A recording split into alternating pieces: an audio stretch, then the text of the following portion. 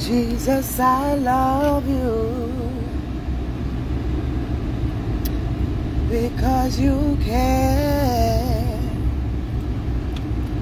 I can never imagine if you were not there. Jesus, I love you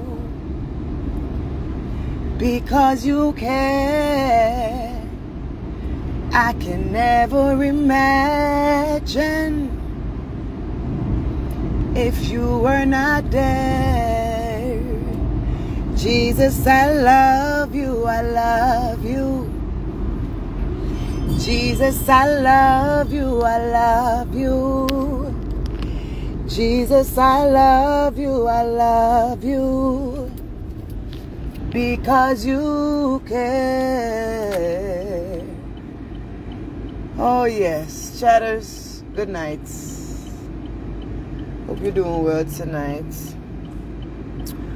You know, I was thinking about the war that's going on recently with Palestine and Israel. You know, I was thinking about it. And I know we're not living in a popular time where sound doctrine is a thing, where people care to remember the word, or maybe they're just so far gone that they don't remember the, biblical prophecies, and, God is not, the center of their life anymore, or they don't really believe in these things anymore because it's been so many years to them. Whatever reason a person may have, right? But I want to remind you,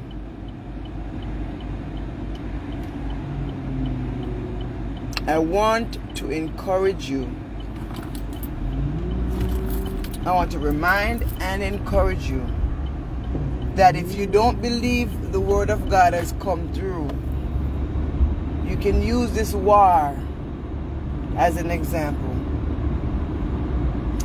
Do not be like them in the world that run around and pick sides. That's not what God instructs us to do. God instructs us to pray. Because when you look at life, there's innocent everywhere. There's beautiful kids losing their life on us, both sides. And we sit, especially for us in America, because America is a cocky country, so they think they're exempt from anything. But you and I, that has heard the word of God, whether you're in God, in church, not, whatever your story may be, you still ain't gonna have an excuse to God. And you and I have to use these things to remember to look up. Look up. So my draw at night. Look up. There will be no excuse for you or for me. Remember, say I hear town over here and 11,000 subscribers may have. And if me when they lick down and grown up on somebody and they mama tonight, remember me tell us say the 1,000 that reach over here. But hear me, for those who might not necessarily be, trust me, none of us might be where we want to be or where we know God wants us to be. But I am here to remind you, it's time to start push back for the King. When you tap from read the word and you tap from pray, you tap from do the little thing that we used to do, I encourage you, take a little 1-2 step back, go back in it. I'm going to tell you right now, but I come say me never went tell you. Hey, nobody come say we never went tell you. Because then the gospel you hear me preach is a gospel in my heart that is for myself first, right? And we are here together as a group of like-minded people, so I don't mind spreading that very message out. But remind your friend and your company where they're around. Not because they're around them long time, so they know it's your God church. And you and them fraternize all day and chat up in the mouth and go do all kind of fart. So you feel so you can't minister to them no more. That's true. We're going to talk the truth. Me here to remind you, say say all them the friend the way what we mix up and cahoose up and go God name and please with we. True, we not and chat testimony and we do the good things them. But you see if God take you out tight and you know God will bring you out tight. Now but if you say everything will go overnight, you know. But you see if your heart clean, you see if you open your heart and you're repentant and you're knowing yourself that God me can't do it by myself and you're willing to humble up yourself, trust and believe. He will usher you back to that place. All of us are falling short of the glory of God. Whether you fall by doing this over here, sir, whether you fall by doing that over there, sir, and we now come with religion, because that me I preach to you. Because a lot of you, you're more religious than you're relational. And I keep telling you, if you don't have a balance even with God, you go in a church and lick hell wide open like the rest of it, right? Now but I come put on your long skirt and your long trenching hat and coat and think say you more righteous because you speak two tongues. Me tell you something, someone who speak tongues, but are wicked. Who know unforgiving and bitter. And you can't minister to a woman like me with a bitterness in your heart. You think when they see a Sally Sue missionary you, when they walk past Peter, Paul and John and people say good morning, to the young people, them the example they don't know say for me. Hey, listen to me, let me tell you something. I want a different type of young person, you know. I want a whole school one. Mix up in the new school. Me a talk about come back to the roots. Where are the mothers, where are the praying mothers, where are the wailing mothers? Why we don't see any change in your children? Because you're not praying. You can acknowledge God all you want. You can chat God all you want. God. But you're not praying like you used to. You used to dedicate time for God. Me I chat it because the whole of we been there. We used to dedicate more time to God. To hear the whispers and the word of God. Sometimes God will drop a word in your spirit. You walk street side, God give you a word. You tell if you grow one corner, you listen, you grow and you give the blessing. The things were real. Me not chat about the religion thing. Well, from all the things that because you know, God church every Sunday, God has put you in a heaven back door. Isn't that happening, you know? The one what willing to know say, when you're wrong, you're wrong. You're not justified because you're in love how you feel. Do you understand? You're not justified even your own sin because you know say God is holy even when you're a sinner. You understand? The real way, people. Look up. Some are dry now, you know. And the more some are dry now, more the word sweet, you know. Me say the word sweet and no more than any other time you could have ever want a world. I know the word sweet. Freedom to all man. If you want to call yourself a rat, a cat, or a mouse, them have to respect you. This is the type of world we're living in right now. And we can sit back all we want and dismiss the things of God, the word of God, the prophecies of God. We can sit and be barbaric and sinful all we want. It is our choice. However, it will not negate what is to come. It will not, you know, give God any justification if it dash you through heaven back door. When we know the word, we was given this by our foreparents. Some of you, your mothers and fathers were ministers in the church. But look at you. You are backslidden, so you have no hope even for your children. And what was deposited in you, you have not even had the decency to deposit in your children. God will charge you for it. And if I me do it as a parent, he's going to charge me. Look up. Look up. Some of you, because you feel say they are at church, you're comfortable, but you're not walking in your purpose. You have not walked in the ministry God has ordained you, but you have sit in the background like a bump on a log. God is calling you out of the back. He has work for you to do in the community and stuff, but you're so caught up. Some of you, you're there wait to find a husband so bad to serve God. God now give him because you're not ready yet. Tap beggar this, beggar that with God. Because God knows your heart. And he knows what you're not capable of doing. And if you give the one man too quick, you're going to turn from him. Because right now you have already turned from him for money and work. Because now all of a sudden since you get a job, you can't go to church again. God wants to be prioritized in our life again. You, me, the goose, the mongoose, and the old lady. He wants to be prioritized in our life. He doesn't want to be the dregs at the bottom of your cup when you don't drink the little taste bad flavor Kool-Aid. He wants to be like the fresh coffee in the morning, that freshly brewed in the morning. And it is the fresh coffee that you expect to taste. The one you love, the Colombian type. He wants to be the source of your life. That you know that without him, You have no flavor. But they don't want to hear it. Look, 10 people for the word. 1 for the word. 2 for the word. Who remember Sodom and Gomorrah? And what did the angels say? Because you know Abraham was here begging and asking, God, if this amount, would you save them? Would you save them? Down to the little business amount. And he said, all right. All right, if I that alone, me will save them. Even for that little bit of number there. But even then, there wasn't much righteous down there in Sodom and Gomorrah. It wasn't.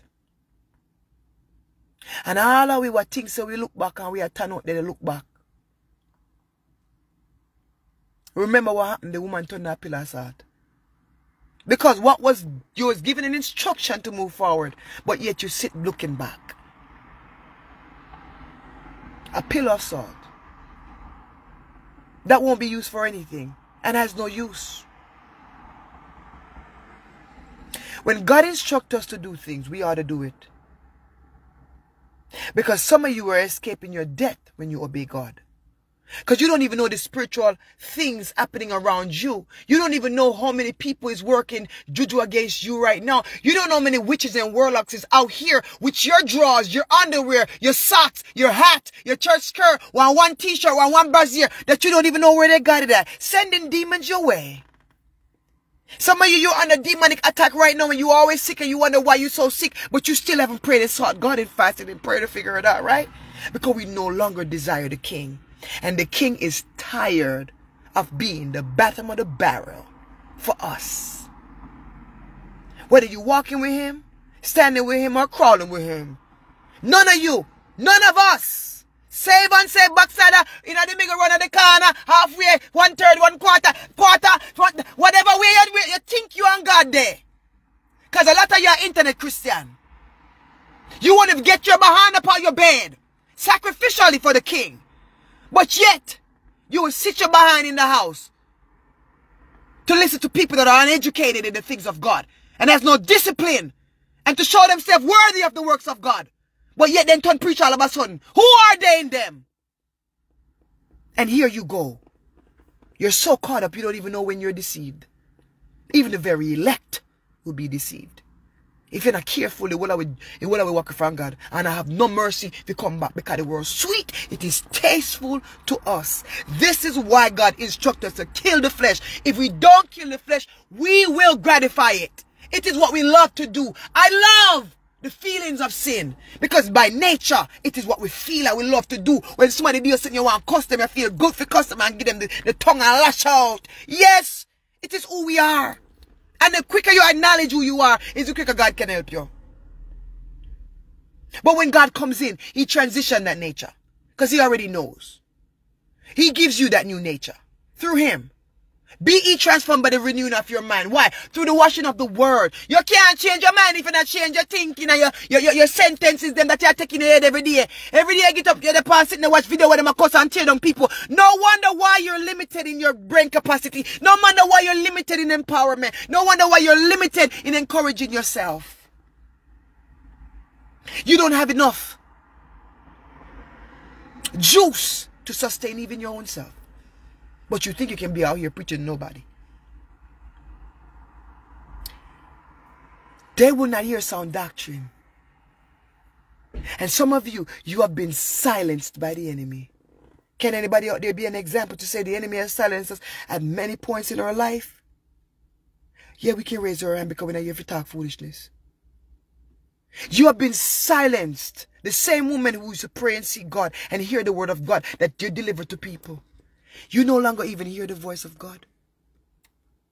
Because you're so sucked into fear and life and the things that has happened to you. You have slipped away. Anybody out there can relate to what that feels like and is not ashamed to talk about it. And the struggle of wanting to get back right with God. And no matter how you try to push, it's like you get beat 10 steps back. Anybody out there can relate. Because what we have too much of is quiet so-called Christians. You have no testimony. You have nothing to say for the God you serve. God is sick of it. He's sick of it. This is why the young people will not come. Because you don't even have the balls to speak your truth. Where people can relate and understand what God has done for you. But you're so busy hiding the truth. Because you don't want to be shamed and you want to be in your pride. And you want the glory to be for you and not for God. You understand? We're not doing religion anymore. Because religion will get you to the water. But it won't force that donkey or horse to drink. It's the wheels in which you can travel a journey. But to go further, you need a relationship. This is why it was never done in the beginning. Because when you think about it, Jesus himself was a fulfillment of God bodily. When you think about it, everything that needed to be fulfilled was fulfilled in him. In the beginning, when you have all these amazing prophets, you got all these amazing people of God, Abraham, Isaac, Jacob, all these people. Why they couldn't be the savior? Why they couldn't? They were so amazing. Why they couldn't do for us? Because they weren't capable. God knows that we are wicked. We are wicked out here. So he's the only transformer. And none of we can change your bad ways without him. Don't be ashamed of your experiences. Don't be ashamed of the bad things you have done. If you have changed now, you have repented, you have moved on. Don't let nobody silence you. Most of all, don't let the enemy silence you and tell you, you're so you shouldn't shut up your mouth. No, that's how he gets you.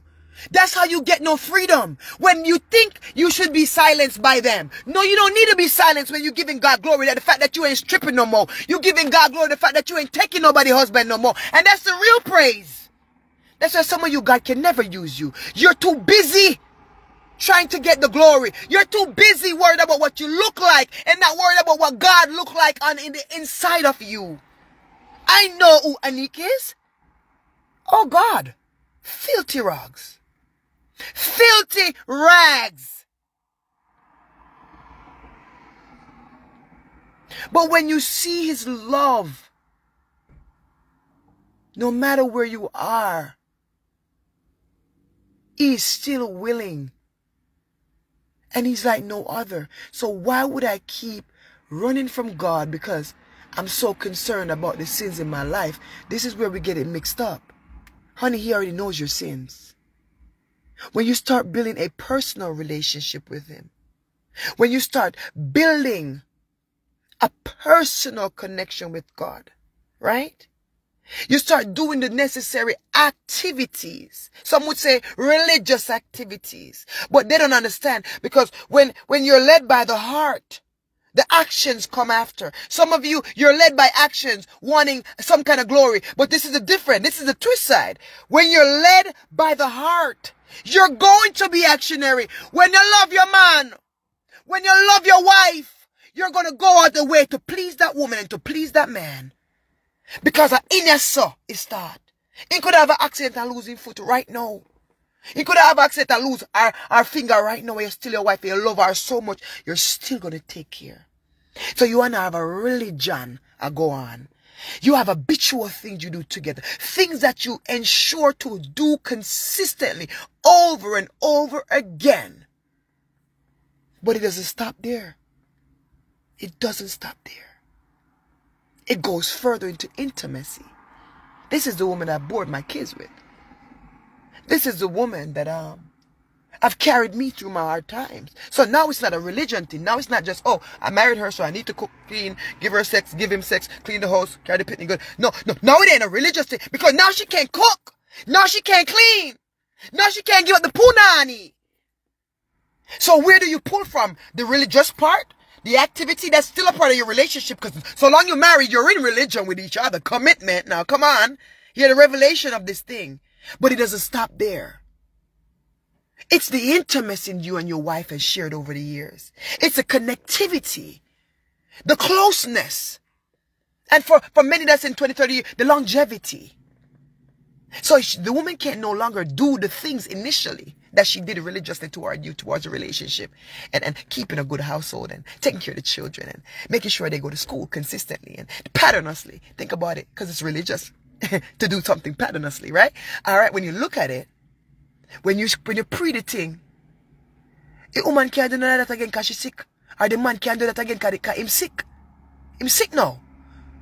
Can't get the front again. Can't do the big things. Can't cook the pork and the chicken and the rice and peas and the steamed fish.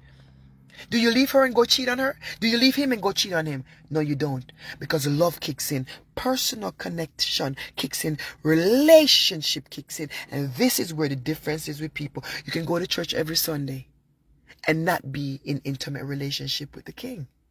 Because religiously you think that it takes just getting up, going to church. How you doing, Valine? Hi, darling. Miss Gloria, Miss Tong, Miss Joanne, and Miss Henry, how are you, darling? Miss Johnson, Veronica, darling, everybody in the chat. Think about these words. Think about these things. It's relational. That's what creates our change towards God. That's what make a person go from being too concerned, because a lot of people are so concerned about, well, me don't want to tap God club, me don't want to go to church every Sunday, and they start to all of a sudden put all these religious activities that they think they should do to please God. Stop doing that. Get into a true relational place with the King, and the King will instruct you as to how he wants you to move with him. Okay? Because the King is going to lead you in all truth, and especially the truth about yourself. Okay? So don't start off with all these religious things they told you of how you should do it. You got to do it this way. You got to do it. Wait a minute. Stop overloading yourself. First thing first is repentance to the King. True repentance. Don't tongue tie your lip. And I say, well, maybe we're sorry for the one. Maybe a true repentant heart is an humble heart before the King. And when you're humble before the King, when he instructs you, even when it hurts, because sometimes he'll tell you to let go of that friend that you love so much. And that man that you've been with for so long that ain't your husband. Or your wife. Sometimes he'll tell you to kick rocks to that job that's been sucking you dry. But you don't want to hear that because you're comfortable in a relationship with them, right? But God is trying to transition you. And if you don't take a moment to listen, you're going to lose out on the opportunity of change that is needed in our life oh so much today. We're living in a madhouse, a mad world, while the word of God is floating out, prophecies are going forth, and the people are more caught up in themselves. What the Bible said about the last days. What are we doing? Marrying and giving into marriage, and all these things, drinking and partying. That's the time we're living in. Look now. Nobody cares. Look how they marry and divorce in 2.5 seconds.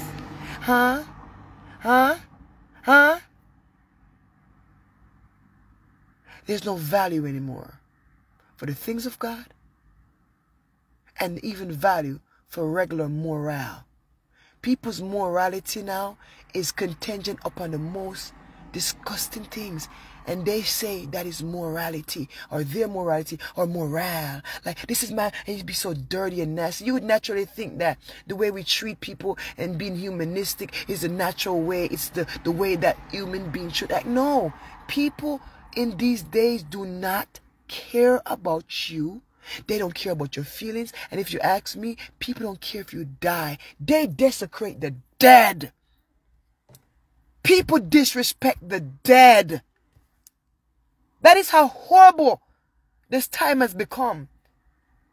So I'm just encouraging you tonight, chatters, and I'm out of here. So if you're not on my YouTube, make sure you're subscribing to us as we're having these conversations. Like I said, we will not get views for these things. But who have ears, let them hear. Who have ears, let them hear. Look up. Summer draweth nigh. Your religion will only get you to the water. You will not drink. God has called us to full submission. And I know the journey feels rough. And it feels like I say right now, you're sitting there, pack up your head, tap your never know you're going to escape your truth. Talk the truth. Because that's all we feel. But with that feeling, don't let that feeling overpower you. Let that conviction feeling God gives you be what guides you towards Him. Because we can only speak out of experience, all of us. Let that thing that He's convicting you about, and remember, don't be paying attention to Sally Sue when God is calling you to pay attention to yourself. Well, God, Sally Sue, I do this, and you're not. Well, God is talking to you because some of you, you're otherwise minded, and He's trying to get you out of the crowd. It's too loud. He's trying to get you out of the crowd, but you're sitting in the crowd of people, just things that are loud. Get time apart from the King, and I promise you, we're going to suffer for it. Don't let us be the ones that have to regret. Don't let us be the ones that forget what was taught to us because we're living in a different time. Don't let that be us. Let's remember. Let's go back. Is it going to be easy? No. Is habits hard to break that we have picked up? Absolutely. Bad ways? Absolutely. And will they take time? Absolutely. But when you're consistent in your change, God will work with you. When you're honest about what you desire in Him, He will rock with you. Alright? So chat, be encouraged. It's your girl Annie Kennedy, Chit Chat TV, because over here we have the Heart Talk, Real Talk conversations. Remember, if you're here and you're not, you want to share this live out while you're here. Guys, and if you don't have subscription to me on YouTube, please go subscribe to The Good Girl. And if you're here and you're not in our mob group, right there we share content. If you have content, share it there. But while you're there, remember to share us too. Alright, I appreciate y'all, guys. If you don't have me on TikTok, follow me on TikTok too. When I can't get me to 1,000 people on TikTok, I can't go live too. Like God, Father God, I'm coming over there. Okay. Alright, chat, let's show me some love per usual. Everybody in the chat, big up with a nice case of all my genuine supporters per usual that's here with us. Take this conversation. I know these conversations typically to people will be boring. Typically to people, they don't want to hear it because it pricks your heart. It may pull on our conviction, but just be aware that I don't say anything that doesn't apply to Anik. I don't say anything to you that's not first for myself. Because what? We are in this together. We are in this together, and we got to get back to a place of prayer. Things have turned the way it has turned in your life because you have stopped talking to the King, and you feel so because you have health and wellness. You go, all right. No, you're not. Because He doesn't want to have to make another situation happen in your life for you to come to Him. He wants it to be a willful thing. Going to the Lord doesn't mean you're giving up your life and your freedom. Going to the Lord actually produces true freedom. Because a lot of you think you're so free, but you're not. All right? If you still got to cry at night about it, then you're not free. If you're still not at peace with that thing, then you're not free, right? So let's not consistently live in a place of delusion and self-manipulation, because we like to self-talk too and act like, oh yeah, when me get away, it's all right, it's all right. No, stop it. God said stop. It's time for you to stop. Stop convincing yourself you're right when you know you're not. Let's stop convincing ourselves that our sin is correct and we have justification for it when we know we're not. Yes, we get out of control and we're wrong at times. Admit you're wrong and keep moving. Don't justify none of it. Don't act like there's an excuse as to why you did what you... Ain't no, baby, we dead wrong and we move on. The chicken done gone to... Hey, we dead wrong. And that's that on that. I ain't making no excuse for nothing I do. Especially when it's a sin. The quicker you admit your sin, the better. Alright? So don't be offended. Don't be offended when somebody comes with good word. Don't be offended when somebody that loves you encourages you in the things of God. The best thing they can do is to tell you about the Lord. Because when you die and leave money, land, and riches and notoriety, you're not bringing it down in the grave with you. The only thing that you have left is your soul. And have you invested in that? I think it's actually pretty silly of us not to invest in our souls. It's pretty unintelligent. Because when I think about it, I say, but then we are going to dead one day or whatever. Whatever we have a spirit. It's not like all of a sudden we go act like we not experience spiritual things. Not because our eyes are not open fully and it's only open to a part. Because if God allows us to see every demons and angel that run upon them, none of us would be at peace in the earth. God was wise for that, right? But when you think about it, you invest in your physical body, you work out, you eat, you do all this stuff. You go to the doctor, you take medication when you're sick. But then you feel that your spiritual life is all of a sudden you go strong to defeat demons and devils. And you're not enough. Oh, so I eat that. And we eat that. The thing say all of a sudden you go rich in the spirit and you have made no investment in your spiritual bank. So I'm encouraging us all together. Let's make investments in our spiritual banks. Alright? And not forget God. No matter where you find yourself right now, no matter how bad off it is, no matter if it's a bad relationship, a bad situationship, God knows what it is. I've seen people in bad situations that he brought out that never thought they could ever come out. Even with things with jail time, I've seen God work a lot of miracles. Just remember, he listens and he hears your heart when it's genuine and it's repentant and when it's true. Alright, chatters, I love you, so girl. One more time, and it's Chit-Chat, because over here we have the Heart Real Talk conversations. Guys, thank you for tuning in. We'll talk later. Love you. Bye. Share the life.